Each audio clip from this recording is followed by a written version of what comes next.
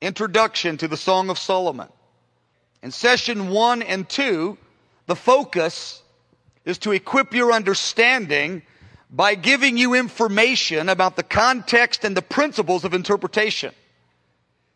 That's what we hope to cover in these first 2 sessions. We're providing a roadmap to bring understanding of the big picture of what's going on in this book.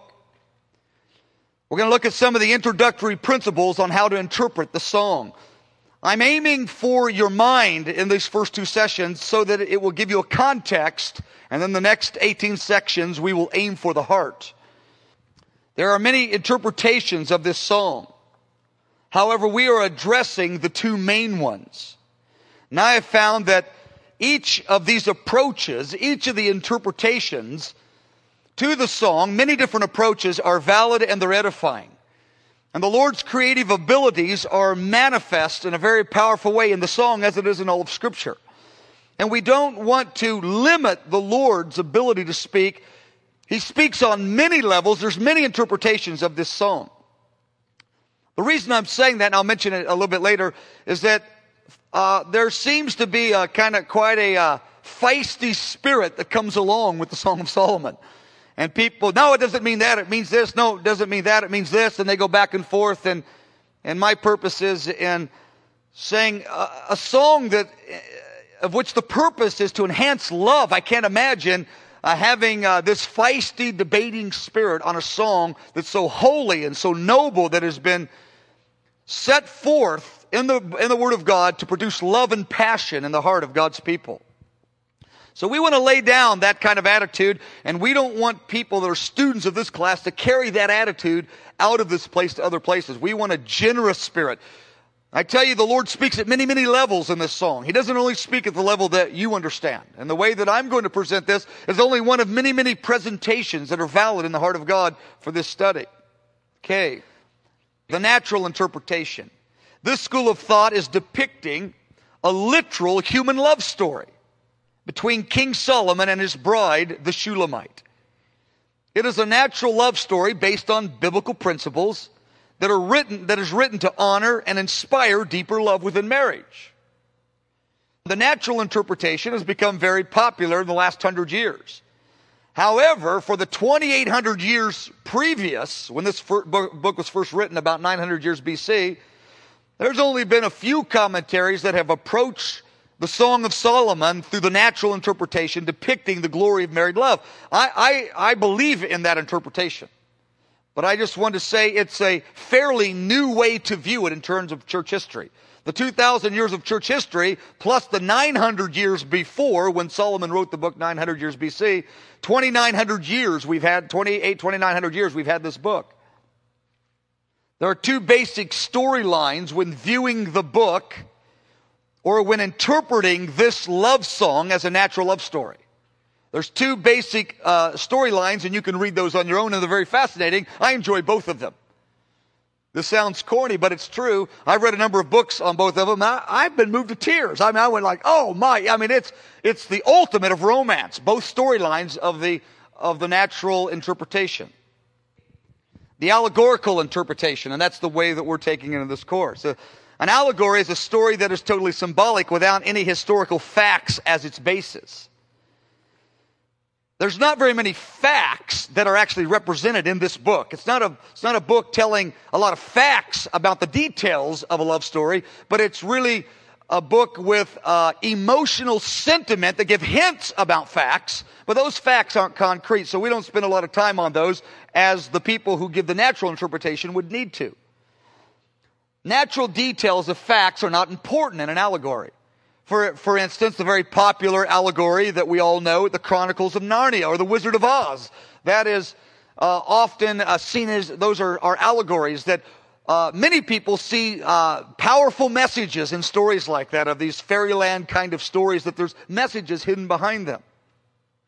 This view says Solomon was writing a love song to describe spiritual truth about the love relationship with the coming Messiah. And of course, that's the view that we're taking in this course. It's the most common, it is the most common interpretation for the 1,900 years of church history and the 2,800 years since it was first written. Now, the Bible itself affirms the use of allegorical interpretations. However, allegorical interpretations, though they are important and helpful, they are important and helpful only as long as we use them to illustrate truths that are established throughout the New Testament. It's a very, very important point that I'm making right now, and I'll give more in writing there, is that giving symbolic meaning of events in the Old Testament or even in the New Testament, I believe we're only safe if the meanings that we extract from the symbolism are meanings that are central New Testament meanings. In other words, when somebody comes and says, I have the hidden meaning, the symbolism about something in Song of Solomon, but they give you a truth that you can't find clearly established in the New Testament, especially in the Pauline epistles and the letters of Paul, you want to be very cautious of that meaning. Allegories are useful and helpful only inasmuch as they're establishing the common truths of the New Testament, especially the Pauline doctrine, the Pauline, the whole locus of truth that Paul the Apostle was responsible for giving the church. We refuse to make our primary interpretation of the Scripture allegorical. We don't want to do that. We don't want to teach that. And though teaching this book, some might be encouraged to approach all of Scripture in an allegorical way, and they may be a bit reckless, and we don't want to do that. If you're going to approach a passage allegorically, you have to do it with great care, and you have to make sure you're not bringing forth a truth that is not powerfully established already in the Word of God, especially in the New Testament. I believe this love poem expresses the emotions related to an actual romance. I believe the story is real. I believe the romance really took place. Again, you don't find a lot of facts in Song of Solomon. You don't say, and then on the third day I went and visited her and she said to me. There's not a lot of detail like that, but there's hints at facts that you have to put together, piece it together. Okay. Do not be narrow in thinking that the only valid insight into Scripture is the one you're familiar with. This is the point I was mentioning earlier, that we don't want to approach this book that has many ways to look at it with a debating spirit. I call it a feisty spirit, a debating spirit, a pugnacious spirit.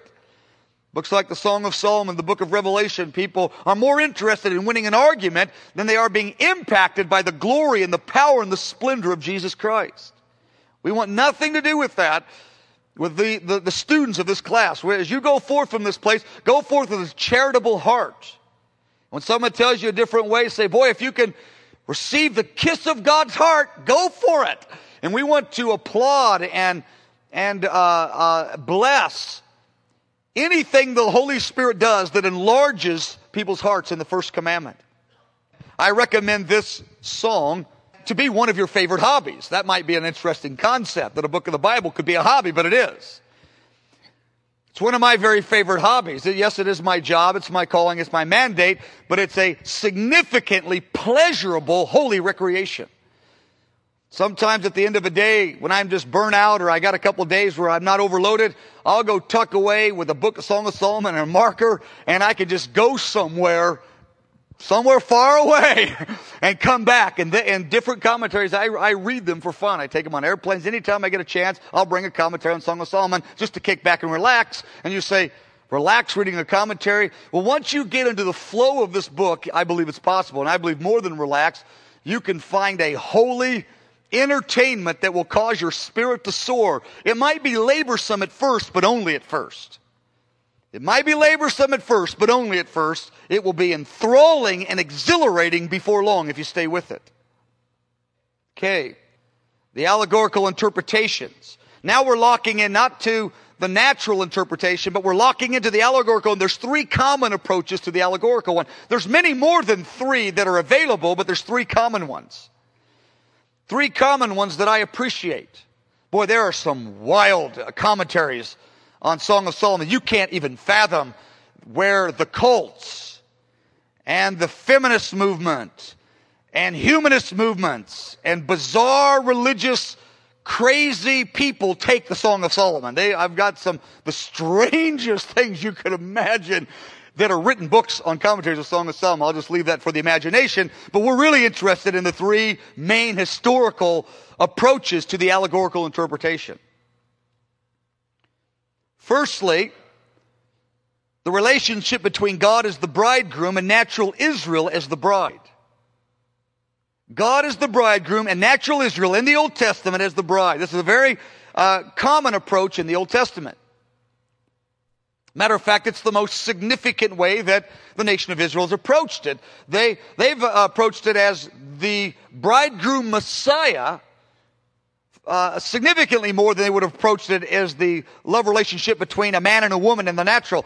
One of the main ways that the Jewish community, the Jewish tradition, has many different approaches to the allegory. One of the favorite ones within this God and Israel interpretation is the bride being the Torah, being the law of God. In other ways, the law of God is the husband. And they take it both ways. Other ways, they see it as the temple. Other ways, as Jerusalem. Some of the Catholic interpretations see the bride as Mary. So again, there's all kinds of different versions of this, and I've read many of them, and I find them fascinating, though some of them are ridiculous. It is interesting to read what the human spirit can come up with on something so awesome and powerful. But what I want you to know is, don't lock yourself in to thinking that you've got the whole picture because you've understood one line of thought on this. There's going to be a great revival spirit on natural Israel before the Lord returns. I believe the Bible makes that clear. The Holy Spirit's going to release a tremendous measure of power, the power of God to bring Israel, natural Israel, to Jesus. And my prayer, and more than that, my conviction, is that God is going to use the romance in the Song of Solomon as a part of his strategy to gather the harvest in Israel. I believe the Holy Spirit's going to unlock this book, and he's going to stun the nation of Israel with his passion for them and his ability and willingness to freely forgive them and to crown them in the glory of God. Secondly, the relationship between Jesus and the corporate church is the second main allegorical interpretation. The first one is God and Israel. The second one is Jesus and the corporate church. The church in its entirety, through all of church history, as a bride. And though I believe the bride is the church through all history, I mean, I've got some books that take the historical approach, and they find, like, in the 1st century, they'll find chapter 1 and 2, and the 3rd, 4th, and 5th century of church history, they'll find chapter 3 and 4. They actually find church history, the corporate church historically, its history mapped out prophetically and foretold in the book. This book is an amazing book. I don't want you to be so overwhelmed when you approach it that you say, well, forget it. I just want you to honor it and respect it. I want you to say, the genius that wrote this book is such a skilled songwriter. He's such a skilled genius as a script writer. His name is God. But there's no way you're going to capture everything in his heart through our small, limited human capacities. Thirdly, the relationship between Jesus and the individual believer. And that's the way we're approaching it. I'm approaching the journey as an individual growing in holy passion before the Lord. The individual, although I could take it as the corporate church. I could take it as the nation of Israel coming to Jesus through history and the Lord wooing them, because there's plenty of information and knowledge about that in commentaries. And again, there's a dozen other allegorical interpretations that I wouldn't even want to dignify some of them. Okay, the focus of this study is to interpret the book as an allegorical love song between Jesus and the individual believer. This approach offers a practical spiritual insight for our personal lives as we relate to growing in personal passion for Jesus. Okay, our approach to this study. In this particular study, our focus will be on principles that aid individuals in the progression of holy passion in a personal way. That's our approach to this study. Okay, 4 reasons why all believers are included in the bride. The reason I'm saying this is that I skipped some of the notes in the page earlier, is that there's, I don't know how to exactly define this, but there's little groups in the body of Christ, they've been all through church history, that imagine the bride, they interpret it allegorically as individual believers, they're really into that, but they imagine that only a few attain to this privileged position of the bride. And so they come up with a spiritually elite group, and a lot of them kind of isolate away from society in some kind of strange ways. And they imagine that they and their little group of 6 or 8 or 10 or 12, with a couple scattered groups around the globe, will enter into this bridehood. And they see the entry into this grace of bridehood as primarily resting upon their ability to press in, more diligent than everybody else. And though I appreciate their heart to press into the Lord, I love that, but I believe that they end up confusing a number of things. And I'm going to give you 4 reasons why I believe believers are included, all believers are included in the bride that is revealed at the end of natural history. Firstly, the maturity of the bride is the fruit of Jesus' prayer. Jesus prayed here in John 17:26, which is my life verse. It has been for many, many years. If you're looking for one, feel free to take it. It's worked for me for many years, for near 20 years plus possibly. And Jesus is praying. It's his high priestly prayer in John 17. He's ending it and he prays, Father, the love that you have for me, put it in them. Put it in them. The love you have for me, impart it to them. They would love me like you love me. And I believe his prayer, his position of authority before the Father is a significant assurance as to why we're going to make it. When the Son of God stands before the Father in the will of God, anointed by the Holy Spirit, and with energy says, put your love into them, the Father says, you can count on that, Son, I'll do it. And I believe that the Father is going to answer the Son's prayer.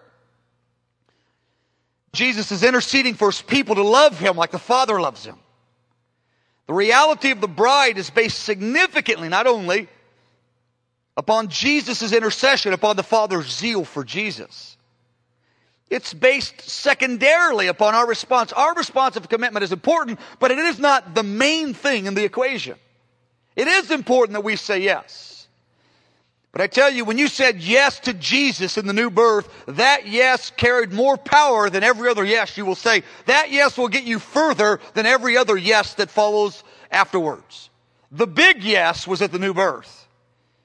And though I believe in saying yes with extravagance and wholeheartedness, the yeses that follow the new birth are of lesser importance than that yes. There's that great yes of God, that great yes of the human heart to the grace of God. That's the big one. We have to say that one or we're in significant trouble. And once we've said that one, I believe we will be a part of the bride with the beauty of God imparted to us. Secondly, the power of the full revelation in heaven transforms the bride. His unveiled glory in heaven is a successful agent of transformation to the redeemed heart. I'll add the verse 1 John 3:2 right here, where John the Apostle said, when we see him, we'll be like him. Because the unveiling of his splendor, sometimes in history called the beatific vision, or the vision of the beauty of God, the beatific vision, seeing the beauty of the Lord, it transforms our emotional chemistry. It changes us. To see the beauty of the glory of God changes us on the inside. That's a biblical principle established throughout the Old and New Testament. Number one, all believers in heaven will see the splendor of Jesus. Seeing him is what changes us to be like him. All of us will be unusually dedicated on that day because all of us will see him in his full beauty. You will be unusually dedicated when you see him in his full beauty.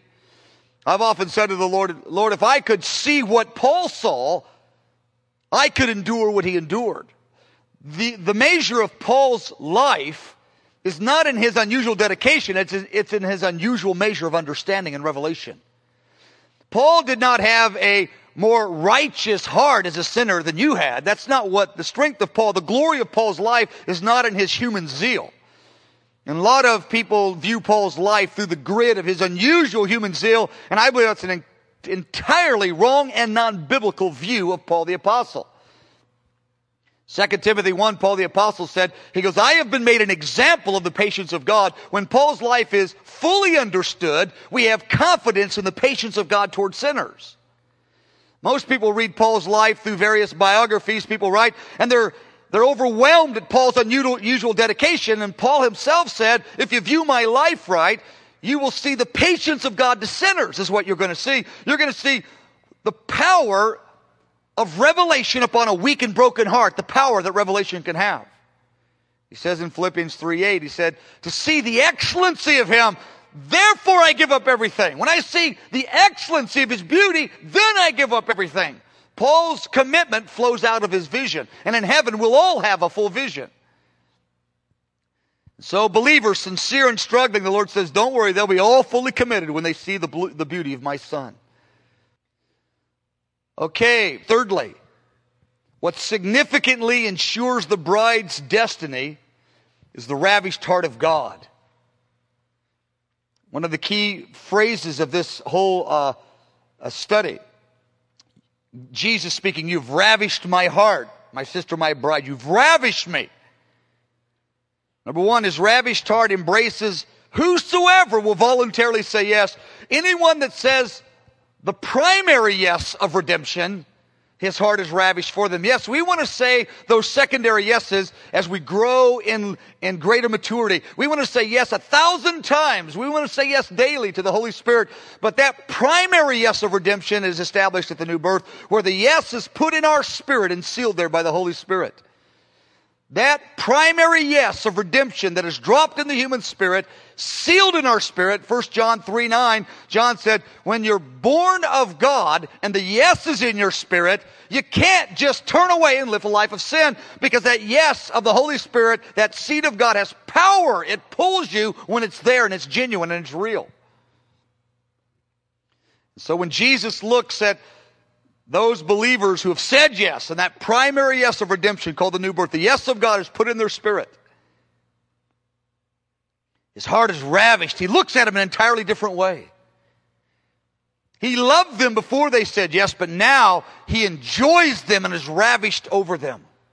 God loves every unbeliever. He so loves the world, but he enjoys the church, believe it or not, even though he disciplines the church, and we'll look at that much more through the course. He enjoys us even though he finds it necessary to discipline us. He is not more ravished by one group within the body over another group. There's not some group tucked away to the side. God says, now, I like most of you guys, but I really like them. That isn't how it works. His heart is ravished for his people. And it's that very knowledge that awakens your heart. The idea is, people say, well, no, if you tell people that, then they'll get lazy. I say, no, it's opposite. You tell weak and broken people that, it'll give them hope, it'll give them vision, and they'll rise up and they'll throw off their shame. They're hopeless without that. No, if we threaten them, they'll lose out significantly, then they'll rise up. I go, no, if we threaten them, they'll lose out significantly, they'll give up in hopelessness and shame. Though it's not human logic I'm using, it's biblical theology. He's ravished over his people, and it's that very reality that gives the hopeless hope. It's that message that we shout loud and clear to the highways and byways, where people go, well, in that case, I'm going to reestablish my vision to be a lover of God. In that case, I'm going to start over again if it really counts, if God will take me and he likes me. Wow, are you kidding me? It's exactly opposite of what these groups fear. They fear people will get lazy, and I say they will be invigorated and extravagant because they'll have a present, hopeful spirit day in and day out when they encounter their own weakness. You get a group of weak people like us that have a daily hopeful spirit in the Lord, they'll rise up with energy and run into his arms instead of quit in despair like a hopeless hypocrite and just give way to the spirit of despair. This is a very significant message. The ravished heart of God. Okay. In heaven, there's only one people. There's not two different classes of the redeemed. In heaven, there's only one group. There's only one class of the redeemed. Yes, we have difference in glory. God says in our resurrected body, we will have different elements of God's splendor and glory. But there's only one class. There's only the redeemed. There's not the redeemed and then the super redeemed and then the unbelievable redeemed who are the bride. It doesn't work that way. Jesus himself prayed, Father, that they would be one like you and me are one, that all of them would be one like you and me are one. And in heaven, this prayer will be answered. There will be one people in heaven, one redeemed in heaven based on the prayer of Jesus. It flows out of the Father's plan to have a people, a unified people, which is found in Ephesians 3, 6, and 7. Jews and Gentiles, all of them brought to one, to unity. Ephesians 1:10 is another verse. I want to encourage you. Don't be offended by the remnant bride groups. You'll run into them, if the Holy Spirit is emphasizing the bride of Christ more, you'll run into more people that will disdain the idea that we could all be the bride. They'll think it's going to lull everyone to sleep. They don't understand it's just opposite. When I run into people like that, I run into them quite a bit because I talk on this subject in conferences quite a bit, so I get at people and they get real mad. How dare you tell those people? And I know what group they're in and what literature they're reading, and I understand it. But you know what? I'm excited they're going for the bridal revelation in the first commandment. I'm not worried that they're mad at me or they got some thing I don't agree with. I'm thrilled they're going wholehearted. I look at them and go for it. Quit smiling. I'm mad at you. Just go for it. I love it. Mwah, this is awesome. Get everybody going for it. Well, if you get them off the hook and get them secure in the Lord, they'll all get lazy. No, it goes exactly opposite. Let me give you a little warning. For those of you that might be tempted by that point of view, is that when we are seeking to measure our attainment, because the remnant bride groups, I call them, some of them have what I call bride pride, but anyway, some of these remnant bride groups get into, are you the bride? I am. I'm not sure. And they get so preoccupied with measuring their attainment, they lose their ability to focus on Jesus. It's a common distraction that's inevitable amongst many of these, this kind of elite spiritual kind of context. When you put your energy on trying to measure if you're in or you're out, if you're higher or you're lower, you will lose so much ability to be focused and to flow in love. People ask me, I hear this question all the time, well, how do you think you're doing all this? I go, I don't have a clue. I don't ever measure where I'm at. Well, are you further than last year? I don't know. All I care about is I get up tomorrow morning and I want to say yes. And I don't know how that fares with yesterday or how that fares with other people. That doesn't really matter. I just want to say yes. I don't have a little, measuring stick by the door and, mark it there and say, oh, he grew a couple inches. I don't do any of that. I don't know how I'm doing compared to a year ago. I just know I want to say yes real hard today, and I leave it right there, and I've done it that way for years and years and years. But for years before that, I used to measure all the time, and I tell you, it will shut you down, it will distract you, it will throw you off course. That measuring, if you're in or out, better or worse, is an absolute distraction to growing in the love of God. Just say, I don't know, I don't do that. I just do yes in my spirit to God in the present tense. Okay, a working definition of the bride. A working definition of the bride is mature bridal partnership, or simply spiritual maturity. That's a working definition of the bride. Mature bridal partnership. That's what we're talking about. Now, I think it's important to understand theologically, we are described as espoused or engaged to the Lord in this age, and the consummation of the marriage is in the age to come. That's a theological truth that is well established in the New Testament and Old. We are pictured as engaged to the Lord, as espoused to the Lord. But in the Hebrew tradition, when you were legally engaged, when you were engaged, formally engaged, you were legally married. And when a man and a woman were engaged, if they broke the engagement, they had to get a legal divorce certificate. So they were considered man and wife in the engagement. They waited 1 year, then they consummated the marriage. Mary and Joseph and Mary. When she conceived by the Holy Spirit Jesus, it was considered adultery if she became pregnant because she was married to Joseph, though they were only engaged, because it was a legal marriage setup. But they wait 1 year. And then the marriage is consummated. So in the full sense of the theology, we are not the bride. We're not in mature bridal partnership in the full ideals until in the age to come. But we live in the spirit of the bride now. We want to love like the bride loves in this age. So technically we are espoused. We are promised. We are engaged to Jesus, legally married, but the consummation is in the age to come. But the working definition of the bride, the spirit of this definition is mature partnership. Mature bridal or mature loving partnership. It's partnership in the harvest that's flowing in the great commandments, the two great commandments. I have here the goal is to live like the bride before heaven. That's the goal. We pray devotional prayers to live like to love like the bride loves now while still on this side of eternity. We will all love like the bride on the other side, but we want to love like the bride right now. Why? It's our destiny. It's our spiritual genetics.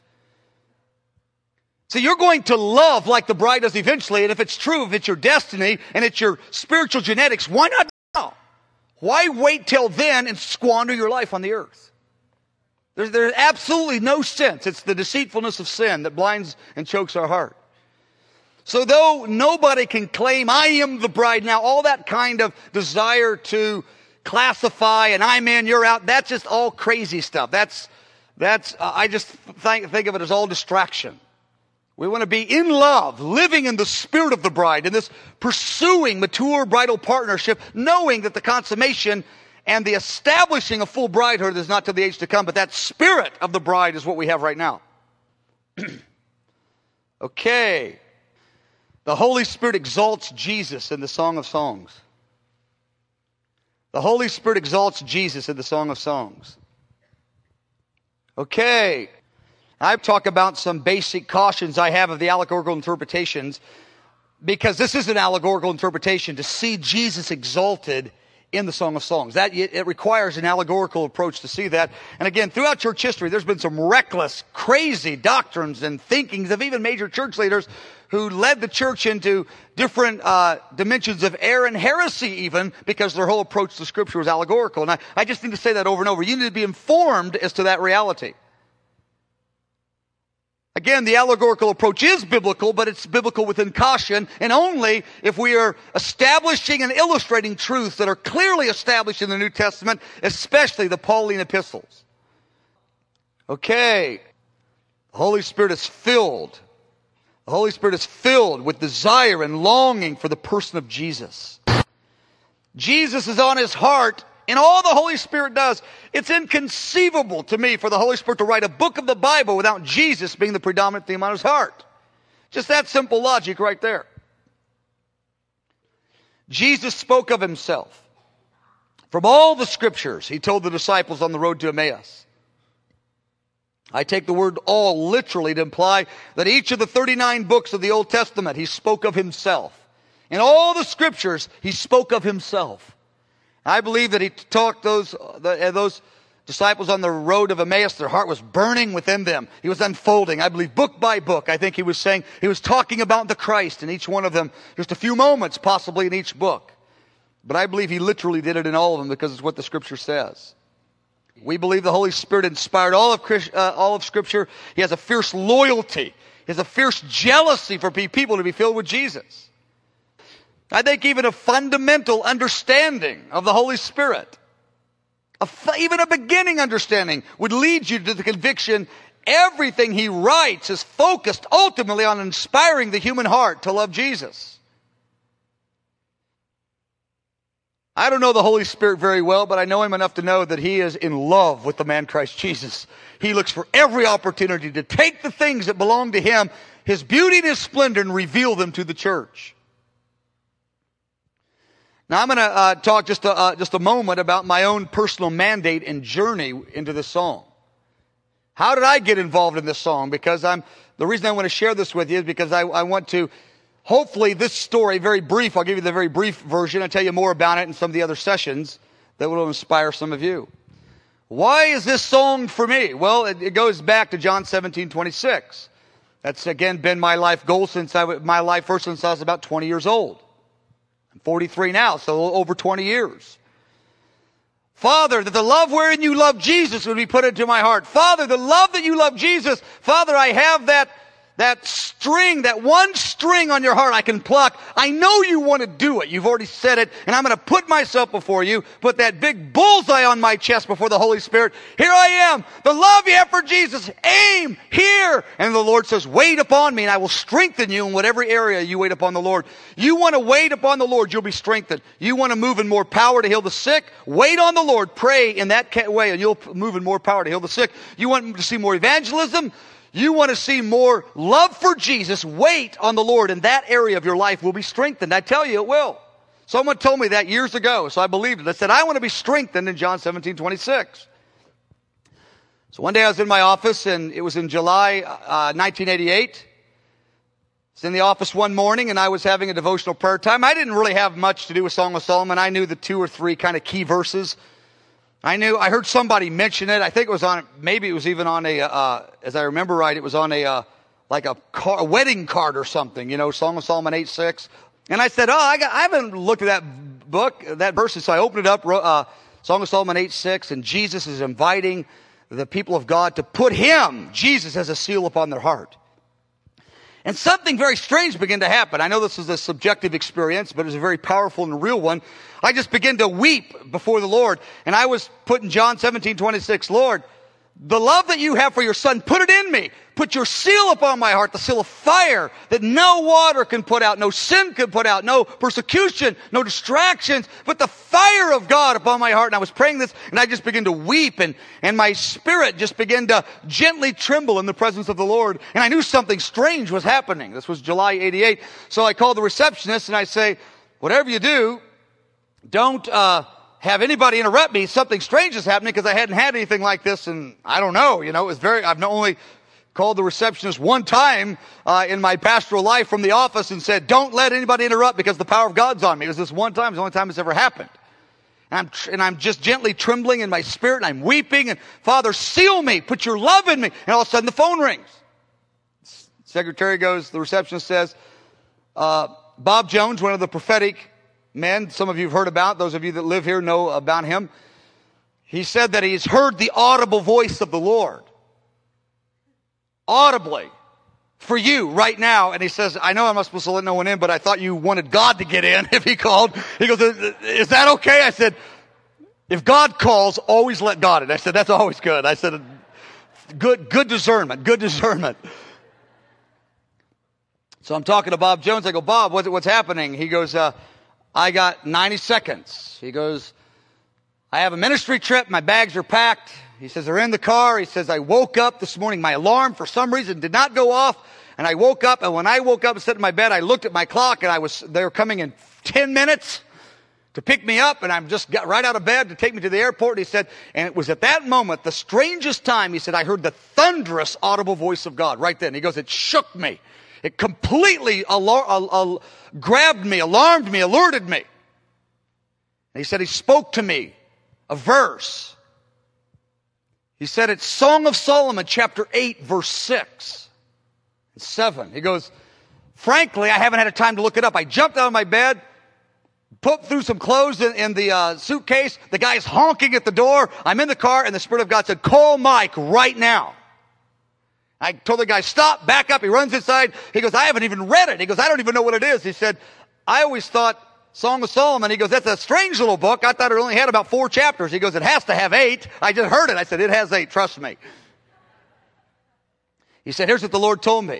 He said, the Lord told me whatever Song of Solomon 8:6 is. I mean, that's not how the Lord said it, but Bob says, the Lord said, Song of Solomon 8:6, this is what I am going to do in the body of Christ worldwide in this generation. I'm going to release that anointing in Song of Solomon 8:6. And he said, Mike, whatever it is, it's serious. I said, Bob, it is serious. Trust me. And it's the verse that talks about the seal of divine fire empowering the heart to walk in love. And he says, and the Lord told me to tell you something. Secondly, he said, this is your calling. This is the mandate you're going to walk in all the days of your life. You're going to walk out whatever that is. He said, gotta go. And he hung up. Now I'm weeping. I'm weeping before the phone call. John 17:26, Song of Solomon 8:6. I'm on my knees, and here it is. And I'm saying, Lord, this is awesome. It was such a tenderizing, but then after that lifts, a day or two goes by, and my first response is, I'm a little bit confused by this. Song of Solomon, I'd never read Song of Solomon. I started thumbing through the book, and frankly, I think a fair word is to say I was hesitant. I looked at it, I said, Song of Solomon, flower and roses and beauty and color and fragrance. Now, some of you know that my father was literally a world champion boxer. He was literally world champion. And I grew up in the gyms. I grew up in boxing gyms all my life. I trained for boxing all my life. He hung out with guys that were world champion, Jack Dempsey, Floyd Patterson, some of you old timers. He was personal friends with them and hung out with them in some ways. And he was involved in the mafia, my dad was. He beat up people. Family friends, if you call them friends, were killed and found in their cars. And a number of times when I was a young person, I remember it. I remember my dad coming home and say, well, so-and-so died. They found him in his car. And I thought, oh, what a bummer. It was a few years later till I put that's really not right. That happened a couple times.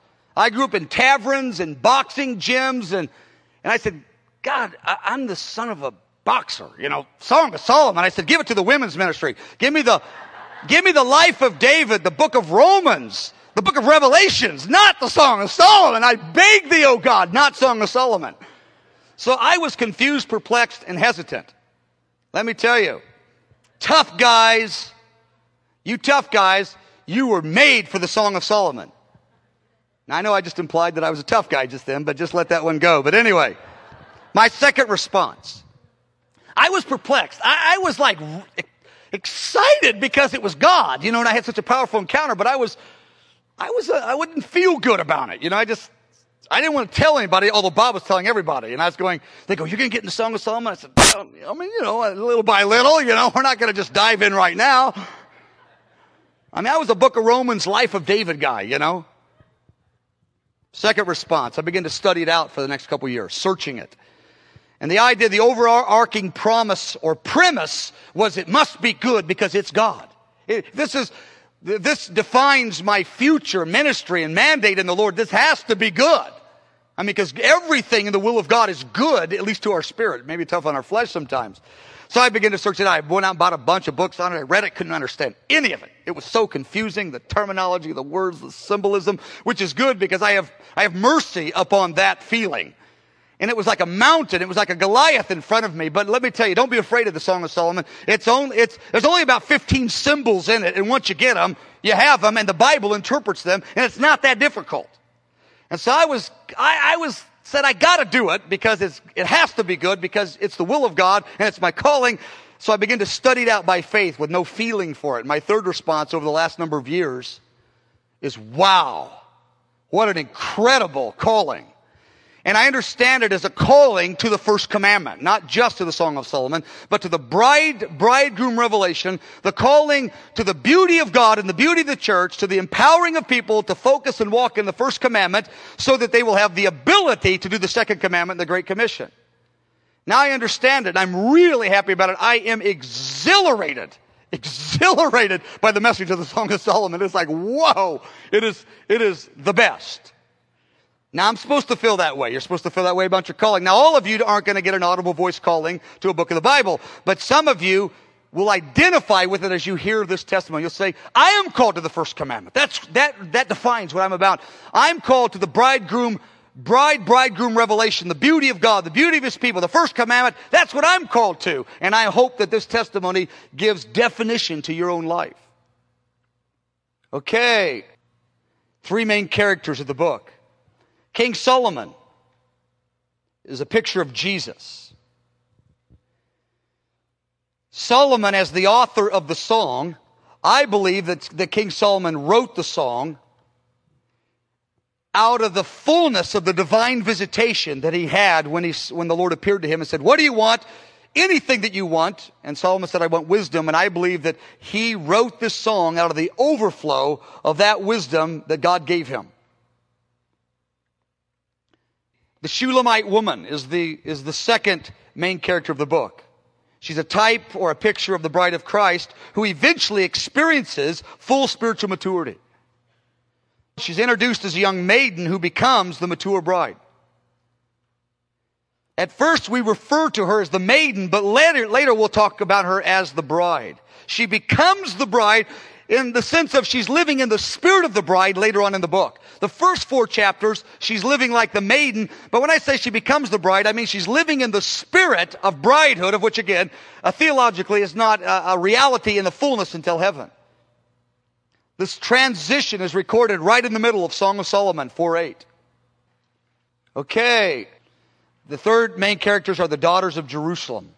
They appear throughout the book regularly. They are never clearly identified or defined. However, when we study what they do and what they say throughout the song, we learn that they love Jesus, but they never really press into the intimacy that the maiden or the bride does. I call her the maiden in the first half and the bride in the second half because she's living in the spirit of the bride in the second half. They love Jesus, but they are most characterized by spiritual dullness and passivity, but they clearly possess an inquisitive spirit, a sincere spirit to seek the Lord. The daughters of Jerusalem are pictured as those that have a lot of questions. They are very perplexed by the fervency of the Shulamite. They keep saying to her things like, why do you do this? I don't get you. Tell me more what you see. So they're inquisitive. They're a step away. They're more interested in her and her fervor than they are even the Lord himself. They like the king, but they're always at a distance from him. They're more relating to the Shulamite, saying, teach me what he taught you. This group seems to refer to those that are born again genuinely. At times they even want to be near the king. However, they are usually depicted with some degree of spiritual dullness and passivity, which is the general condition of the whole church in the Western world. They personify a condition, is how I understand them. I would not at all feel comfortable about naming a class of Christians within the body of Christ as the daughters of Jerusalem. Like say, well, that group is more the bride, they're the daughters. No. That's not it. They personify a condition that God is going to remedy by the power of the Holy Spirit and the revelation of Jesus. They're not an actual group of people that you can find in church history, but they're a picture. They personify a condition of passivity, yet with sincerity. They're not like the Pharisees who don't care. They want to go, but at their own pace, a little here, a little there. It's like the Laodicean spirit that's on the church today. Okay, comparing Ecclesiastes and the Song of Songs. Comparing Ecclesiastes and the Song of Songs. Both the Song and Ecclesiastes were written by Solomon, by the way. He wrote both of them. Most of you know. Heck, Solomon wrote 3 books. Proverbs, Ecclesiastes, and Song of Solomon. They're right there together. Proverbs, Ecclesiastes, Song of Solomon. King Solomon, which you know is David's son, wrote those 3 books of the Bible. Ecclesiastes was written to reveal the vanity of vanities of life under the sun, or life in the natural arena. I use that phrase. Those of you that know Ecclesiastes know that's a main phrase in Ecclesiastes. He goes, vanity of vanities. Everything is vanities. He talks about like the Holy of Holies, the King of Kings, the Lord of Lords. Solomon says vanity of vanities. It's the superlative. We'll look at that in the next session. That's the message of the book of Ecclesiastes. Everything under the sun, which means everything in the natural world without God, is worth nothing. He says in Ecclesiastes, you can have everything in the world, but if you don't have reality with God on the inside, you don't really have anything. That's what he's really saying. It's really a very, very philosophical book. Ecclesiastes stresses how impossible it is to be satisfied even with perfect circumstances. Ecclesiastes will tell you, Solomon will say, you can have all the gold, all the silver. He had all the relationships. He was handsome, wealthy, powerful. He goes, you can have everything, and I'm telling you, you won't be satisfied. The book speaks of the endless wanderings of man who cannot find rest until he finds the rest in God, is the idea. He can't find rest until he finds his rest in God. The Song of Solomon reveals the true joy of life. It's very opposite. This is his other book. That can be attained without any regard to circumstances. You walk in Song of Solomon, you could be in a prison and your spirit is alive in the fullness of the glory of God. It highlights how meaningful everything is if you're walking in love with Jesus. Giving someone a cup of cold water has meaning and power and eternal rewards. Encouraging someone, pressing in, saying no to sin is recorded and rewarded in heaven. Everything has meaning, and every movement of your heart has eternal meaning for glory in a good way, and the bad movements of your heart are forgiven in the blood of Jesus. It's fantastic. It's the only place of true satisfaction. If Ecclesiastes is properly understood, it's what awakens us to fervency for the Song of Solomon. I read Ecclesiastes. I remember the Lord pulled me into that book in some years long ago, and I spent about a year on Ecclesiastes, and I was getting downloaded with the biblical revelation, just a little bit, of everything you do, no matter how good it is, it won't ultimately matter if it's not found, if its roots aren't found in passion for God. You can have the biggest ministry in the earth. It means nothing when you stand before God if the thing wasn't flowing out of love. Ecclesiastes, in many ways, is the vital preparation for the Song of Songs. But just stay with Song of Songs for now. because it's difficult to fervently seek fullness of life in Jesus and without understanding how futile life is outside of Jesus.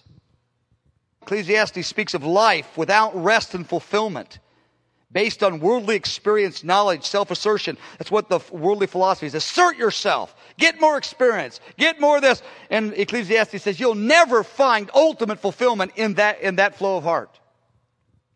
Song of Solomon speaks of entering rest through humility, submission, and the impartation of love. It's a very opposite book.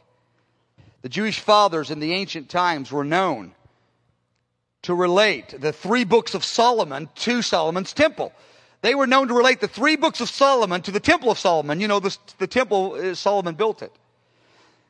Proverbs related to the outer court of the temple. Ecclesiastes related to the holy place. And they said Song of Solomon was called the most holy place in God's theology. The Jewish fathers, a very common little proverb of sorts, they said Proverbs is the outer court, Ecclesiastes is the inner court, Song of Solomon they called the Holy of Holies. Amen. Well, this is just, I'm just trying to prepare your mind, give you a little context for this book. Again, we're going to jump into it hard in the sessions ahead. This is just to kind of prepare so you can know where to go with this book. Let's stand. Oh, Father, we love you. Lord, I know that some very people in this room, just even as I was telling that testimony, their spirit says, I'm called to the first commandment as my primary focus of ministry. We're all called to it as for our lives before God, but as your primary focus of ministry. To the bridal revelation, the revelation of the bridegroom, the first commandment, the beauty of the Lord, these kind of themes. Lord, I ask even in this introductory session that you would seal the hearts of your people. Lord, we know you're going to seal. That seal has many, many installments to it. It's not a one-time deal, that seal on the heart. Lord, I ask that as you prepare to fill the church and the earth, I know it's the truth, with this bridal love of fire, Lord, I ask you to begin to seal people even in these early days. In Jesus' name, amen and amen. This concludes this tape presentation from Friends of the Bridegroom. For more information on resources available from Mike Bickle, as well as news about upcoming conferences and live broadcasts, visit our website at www.fotb.com. Thank you.